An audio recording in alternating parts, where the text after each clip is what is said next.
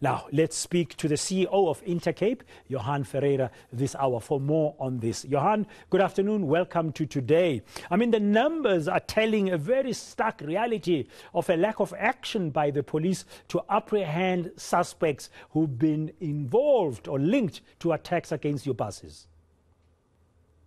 Yeah, then the numbers does not lie. It now stands at 167 already.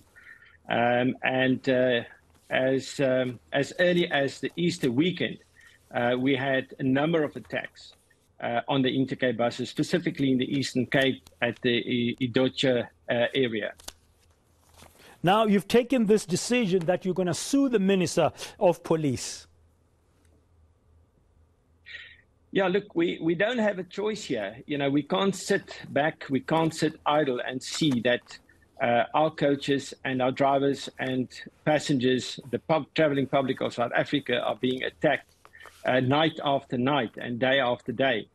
These attacks ranges from assaults to stoning to shootings, and it just doesn't stop.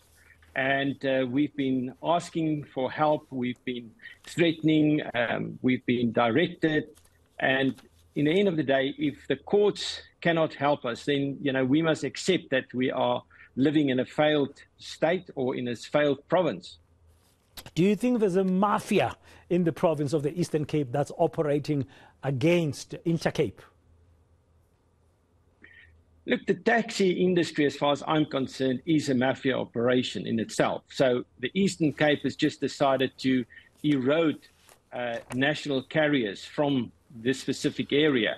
And when we stopped operating in the no-go zones, as they would say, the taxi operators went out and they bought buses and they're now transporting the passengers. So it was a calculated move. You drive out your competition with fear and violence, and then you take over, and then you do the job yourself. So this is absolutely mafia-style terrorism at its best. And you've knocked on the doors of the police, you've opened cases, but it's all been in vain. Now you are suing the police minister and others. What relief are you seeking through this legal action? Well, the relief that we are seeking is for the police to do their job in terms of they have to make arrests, they have to do the prosecution, have to do.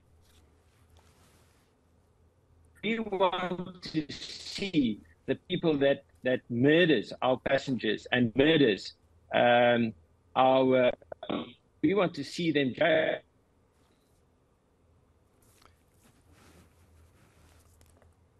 Yeah, Johann, are you still there? We seem to be losing your connection. Are you still there?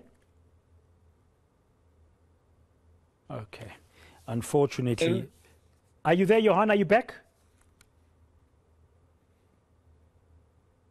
Yeah, it's load shedding. We've just come onto the generator here, sorry. No problem. So continue to tell us about the relief that you are seeking. Maybe you could start from the beginning.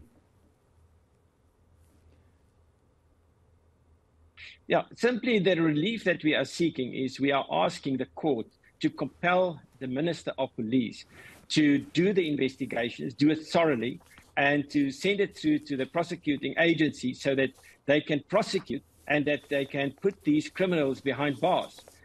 We cannot have this criminality as a daily occurrence in South Africa. Intercape not only carries intercity passengers, it also carries scholars, it carries international tourists. And we've warned Bheki Cele last year already, we're going to come for him.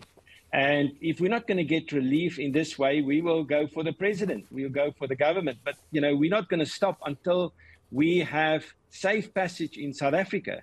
It is a constitutional right to do business in South Africa.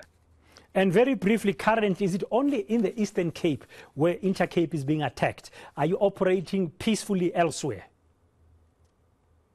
It's just the Eastern Cape. It's specifically in the Idocha, Chomo, Butterworth area, Queenstown as well. We've had attacks in Cradock, but it's predominantly, at this point in time, it is focused in the Eastern Cape, yeah.